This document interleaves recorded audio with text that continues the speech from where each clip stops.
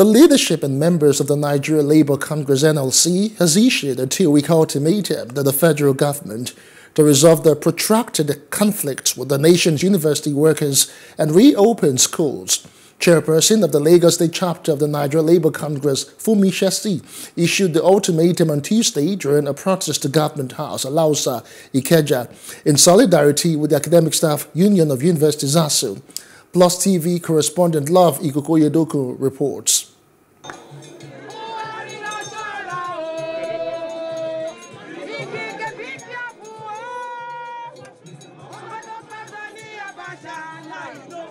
The protest kicked off around 7:30 a.m. at Ikeja on the bridge, with thousands of members of the union and its affiliates participating.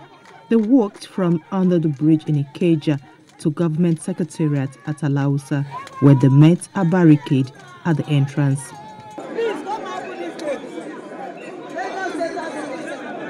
Government of the people, by the people and for the people. They finally gained entrance after much persuasion and peaceful entreaties. A government that cares about university education cannot be imposing a corrupt, fraudulent, obsolete, and exploitative IPPIS on the university system. We call for immediate abolition of this and the adoption of UTAS in the university system, because it takes care of our peculiarity, university autonomy, and it will not continue the present system where people who are working behind and getting benefit from IPPIs continue to get our own money. Chairperson of the Lagos State chapter of the Nigerian Labour Congress NLC, Funmi Shesi, warned that the action could take a new turn if the government fails to conclude all negotiations and agreement with ASUU. For more than 5 months now, they have been engaging with the government, and government has not been able to resolve the issues. So if government has just come out to come and tell us that within the space of 2 weeks they will be able to wrap up and conclude, we know that government is just paying a lip service. The protest afforded human rights lawyer Femi Falana another opportunity to take a swipe on the Buhari administration. The president is tired.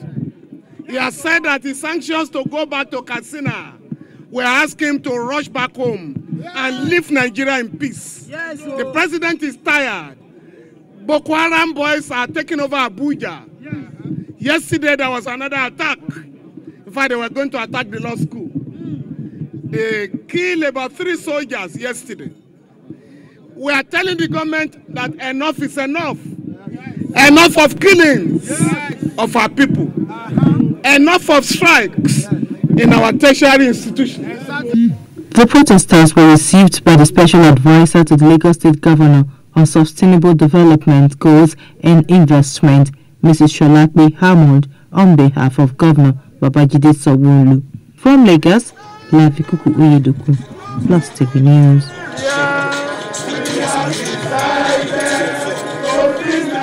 Hello, hope you enjoyed the news. Please do subscribe to our YouTube channel and don't forget to hit the notification button so you get notified about fresh news updates.